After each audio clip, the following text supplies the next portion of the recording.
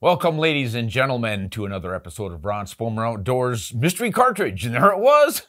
Did you catch it? Well, stay tuned. We are going to reveal.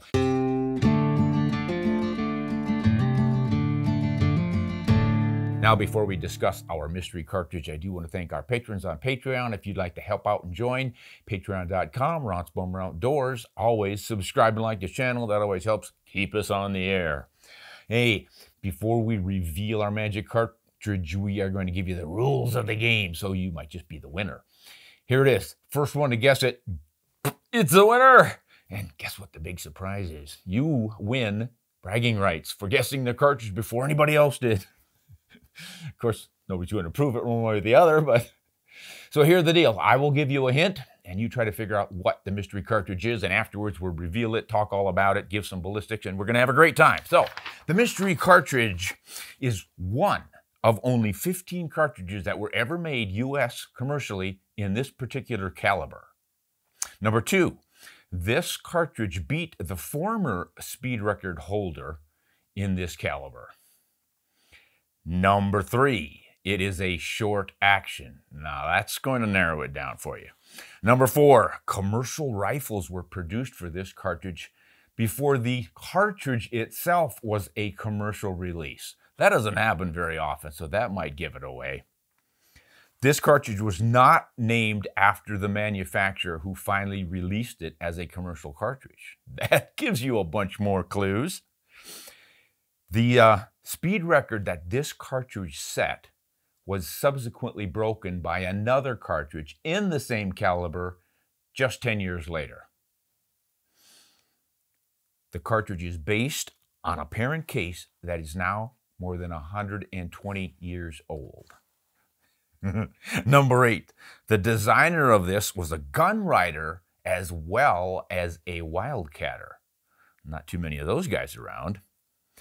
Number nine, the factory changed the Wildcat's shoulder angle from 15 degrees to 20 degrees. That might clue in some of you guys. Number 10, the lightest bullet this thing shoots is 60 grains, and the modern loads will drive that 3,800 feet per second. So we're talking about a bit of a speed demon here. This cartridge was released by Remington in 1934. Now, a bunch of you have got to have it by now. But number 12, is in case you're not there yet, the heaviest bullet this thing shoots is 120 grains. And that one might get, today you might get 2,800 feet per second out of it. Number 13, it was announced as a Wildcat way back in 1928. Now, we're getting far enough back there that not a lot of us are going to remember the release. I can't, it's a little bit fuzzy. Number 14. 1955, that date, that was the watershed year that started this particular cartridge's decline. And it was a rather steep one, and that's our next clue. Number 15, this cartridge was displaced by the new .243 Winchester and 6mm Remington. Yeah, both of those came out, and this round's popularity really took a nosedive. And number 16, the cartridge was originally called, this one's going to give it away for sure, the 25 Roberts. Yeah, by now you figured it out, right? 257 Roberts, introduced 1934 by Remington. And man, was that a successful cartridge of its day. It was shooting faster than the previous record holder, which was 250 Savage. Bingo, right there. You can see it's just a little bit bigger, so obviously it's going to be pushing the same bullets about 100 feet per second faster. So 87 grain out of this one at 3,000 feet per second, which is why it was called the 250-3000. Here comes the Roberts and pushes that same 87 grain bullet about 100 feet per second faster. These days you can get 200 feet per second more than they got back there when they released it because of the better powders. So that's kind of how the evolution of all that went. So let's go back through those hints and talk a little bit more about them. So when I said this was only one of 15 cartridges in the 25 caliber up front, I had no idea there were 15 of them. There's some really oldies in there. Now, most of us can think of some of the easy ones like 25-06, obviously, but that didn't come around until 1969. But you know what? That was a Wildcat even before the Roberts was. Niedner or Neidner, and not how you pronounce his name, exactly how you do it. Was it Adolf Neidner? Yeah, it's Adolf Niedner or Neidner, and he was quite the little gunsmith and wildcatter too. And he had this 25-06 going, but at the time, they didn't have slow enough powders to really take advantage of that extra powder space. So that hung on as a wildcat clear up until 1969. So that was a long time. Now, the other one that actually came before that, some of you might have thought of, 257 Weatherby. Roy came out with that in 1944. I don't think he released it as a cartridge till 48, but he had it out there as a wildcat prior to this one. So that was interesting. This is kind of the latest one. By the way, this guy isn't a 25 at all, as you can obviously tell. I just threw that up there to confuse the heck out of you. That's a 338, 378 Weatherby Magnum, just in case you were getting cocky. The 25 WSSM is the latest 25 to come out. That's not doing very well. And that's getting us down into the oddballs that I don't have samples of. I do have this one. This is the 25 Remington, which is a pretty good-looking little cartridge right there. It's rimless, fairly modern-looking, but that came out around 1909 or so for the Remington Model 8 auto-loading rifle. Didn't do all that well, but pretty nice little cartridge. But some of the other ones are the 25-20 Winchester, and that is a real puny, weak little thing. You might have gotten 2,300 feet per second out of it with about a 60-grain bullet, maybe generated 700 foot-pounds of energy. But the cool thing about the 25-20 is it was the cartridge that was used by Jordan to shoot the famous Jordan buck out of Wisconsin in, I think it was the 1920s.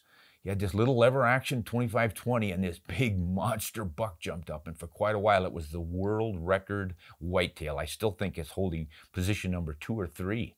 And he shot it with that little 25-20. The next one was the 25-35 Winchester, which is a little closer towards that 30-30. And that one was famously used to take old three-toes, which was a rampaging grizzly in the early 1900s. For 10 or 11 years, this grizzly was killing livestock all over this country. And the guy who finally got rid of that killer bear was born about 6 miles just away from the ranch here. 6 miles away or so, and then he went out after it down in the corner of Idaho and Utah along the border by Bear Lake. Some of the names for this thing were Old Ephraim and the Bear Lake Monster, but it would wipe out a dozen sheep a night, eat one of them, and then move on, and they just had a heck of a time. He was wiping livestock right and left, and this guy took him 7 shots with his 25-35 to take that grizzly out. Then there was the 25-20 single shot, those long, skinny, straight-walled ones. The 25-20 Marlin, which is pretty much identical to the 25-20 Winchester. Back in those days, Marlin and Winchester would kind of load the same thing and give it their own name. The 25-21 Stevens, the 25-25 Stevens, the 25-36 Marlin, which is real similar to the 25-35 Winchester. The 256 Winchester Magnum, and that was an oddball little handgun cartridge that came out in the 60s and didn't go anywhere. I think it was loaded for maybe 1 Ruger handgun for a while, and then it petered out. A few guys have built them in rifles, and they actually perform a lot better in a rifle than they did there, but as you can see, you're just not going to get a lot out of that little guy. 35, or the 25 Remington, we've already shown you that one. The 256 Newton, which was really a 6.5. That one was based off of the 30-06. And it actually came out before the Roberts or the Niedner, but it just really didn't go anywhere. And it wasn't really a 25. He was using 26 caliber bullets on top of it, so I think we can discount that one. Then the 250 Savage, which we've discovered, and the 257 Weatherby Magnum 25-06, and a 25 WSM. So that means we're due for another one. There were only 15. A bunch of them are already obsolete. So next one coming up is probably going to be the 6mm Creedmoor necked up to 25, or the 6.5 Creedmoor neck down, or something like that. There's some Wildcats out like that already. A lot of guys have taken that WSM and necked it down to 25 to make a really fast Wildcat.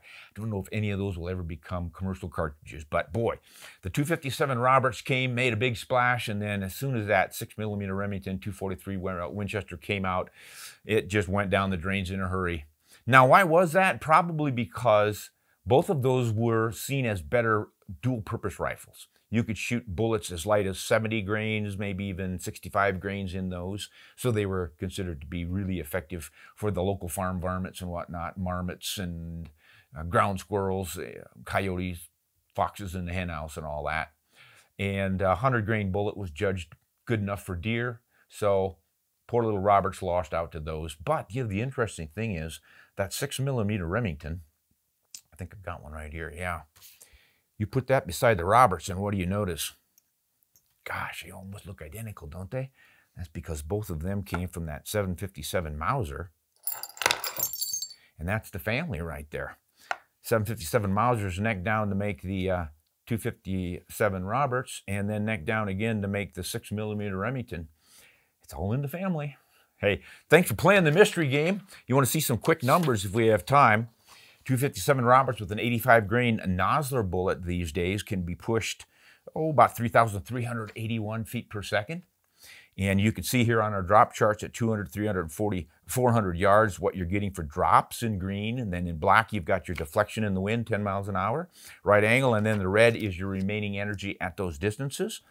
This was zeroed so that it would be no more than 2 inches high. And that happened at about 200 yards or 150 yards or so. I'm figuring for an 85-grain bullet, you're going to be looking at a varmint bullet, so you don't want it to fly too high. So your maximum point blank range on that's 280 yards. Now, if you really, really want to compare that to the fastest one, that 257 Weatherby Magnum, we'll do that right now. Same bullet, but look at the velocity difference. Oh, I've got the wrong number down. 3,600 feet per second is what it should be, not 2,000. But there you can see the differences in your drops and drifts. It's fairly substantial, but not huge once you're inside of 300 yards. So I think they're both pretty darn effective little deer hunting rifles and great for pronghorns. But if you step up to the heavier bullets, that's of course when your bigger cartridges always tend to take over. So with a 120-grain spear, which has a ballistics coefficient of 0.480, which is pretty high, you're driving at 2,858 feet per second with the Roberts, which, that is not all that bad. That's right up there with the 6.5 Creedmoor. Of course, the Creedmoor shooting a 140-grain bullet and getting about that much speed, maybe a little bit less. But you've got your drops and drifts there. We'll compare them now to that same 120-grain bullet in the 257 Weatherby. Now you're seeing some substantial differences. I mean, at 300 yards, you've got not even an inch of drop out of the 257 Weatherby Magnum, but you've got almost 4.5 inches of drop out of that 257 Roberts. So yeah, there's a bit of a difference there. Not so much difference with the wind deflection, but that's again because they're using the same bullet with the same BC. Considerably less energy, about almost 500 or 600 foot-pounds less energy out of the 257. But gee, 1,400 foot-pounds of energy at 300 yards is still plenty for whitetails and mule deer. But then out there at 400 yards, extreme range again for a cartridge like this, 17 inches of drop out of the 257 Roberts with 12 inches of wind deflection. Remaining energy is still not too bad at 1,218. That's still viable for whitetail and mule deer. But the 257 Weatherby is still screaming. You've got only, it's less than 9 inches of drop, 9 inches of wind deflection, and you're still hanging on to almost 1,800 foot-pounds of energy. So that's what horsepower will do for you, and you got to get that by burning more powder. So yeah, you're going to burn your barrels out faster with this one, and that's one of the reasons why that 257 Roberts was below for so long. It's a pretty efficient little cartridge, not too expensive, don't burn too much powder, don't burn out your barrels, does the job for deer and pronghorns and mule deer, and a lot of folks that use it on elk, not the greatest as usual, but can do the job with the right bullet in the right place. Hey, if you would like to listen to me answer questions off the top of my head, Ron Spomer Outdoors has a new channel on YouTube called RSO Podcasts. And as the name suggests, these are podcasts.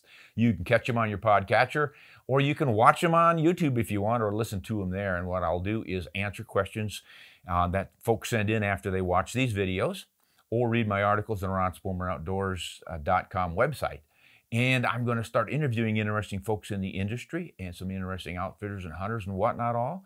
Get a few of those going. And I also read old articles from back when. And I was publishing in a lot of different magazines. We're going to go clear back into the 80s and sometimes even the 70s. So you might want to check us out there, RSO Podcasts on YouTube. Hey, this is Ron Spomer. Thanks for tuning in to the mystery cartridge of the week, the 257 Roberts. Oh, long may it live, but it probably won't. Not much longer. Thanks for tuning in. Hunt honest and shoot straight.